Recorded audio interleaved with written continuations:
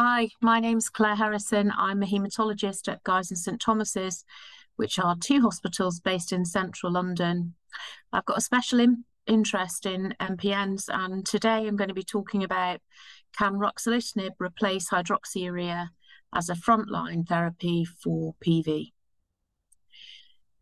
I think that in considering this question, it's really interesting to reflect back and remember that actually we haven't had a new therapy for PV patients in the front line for a long time. Currently, the majority of patients with PV all of them should be having aspirin or an equivalent, control of their raised hematocrit with venesection, and then for selected high-risk patients, we would offer them the option of either a form of interferon or hydroxyurea, otherwise known as hydroxycarbamide.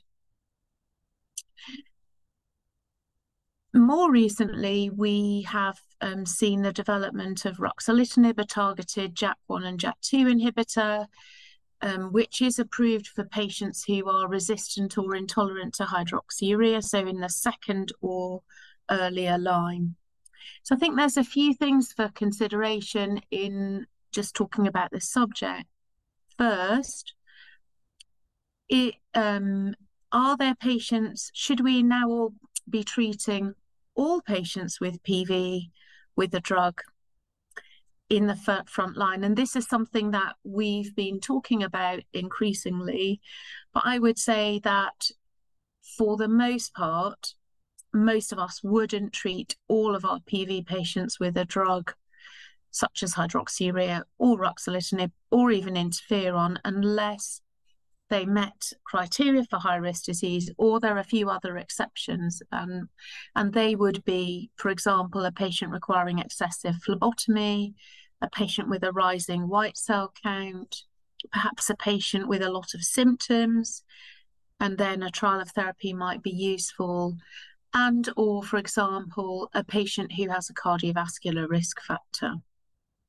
But increasingly, there is some evidence that if we treat and lower the JAK allele burden, which I'll come to in a moment, we can potentially alter later events in the disease course. And so perhaps a topic for another day, should all PV patients be treated with the drug, regardless if they're low risk or high risk?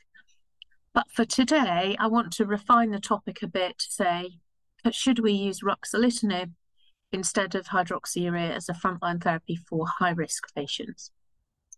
So the answer is no for low-risk patients. So for high-risk patients, I would say this is still an experimental question, but we would want to use a drug that we know is effective at controlling the blood count, reduces the symptom burden, and reduces the risk of thrombosis. And we have plenty of evidence that ruxolitinib can certainly control the blood count in the second-line setting and improve symptoms in the second-line setting. So there's no reason to think that it couldn't do that in the front-line setting. Recently, we published the study called MAGIC PV, which assessed ruxolitinib long-term therapy in the second-line setting. And I think this is a relevant study to discuss today because it shows, one, the effectiveness of ruxolitinib in the long term, demonstrates that this drug in the second-line setting where there is a higher risk of events reduces the rate of thrombosis, which is another important tick for a frontline drug, if you like. And then we also looked then at longer-term complications with this drug. So in the study, we found that we did see reductions in JAK allele burden over the long term with ruxolitinib as well as with other therapies, and that these correlated with benefits for patients such as overall survival, progression-free, and thrombosis-free survival. So we're taking that study further, and I think this is the way that I would answer this question, is we really need to do a study taking ruxolitinib into the frontline setting now and comparing it with agents such as hydroxyurea and interferon to see what the benefit is for patients. because any drug that we use in the frontline, we really need to have 10, 15, 20, 25 years worth of data for safety. And a concern with ruxolitinib, of course, is immune suppression, risk of infections, which may be cumulative, and also a risk of skin cancer. Of course, that's also a concern with hydroxyurea, but we don't know what the relative risks are.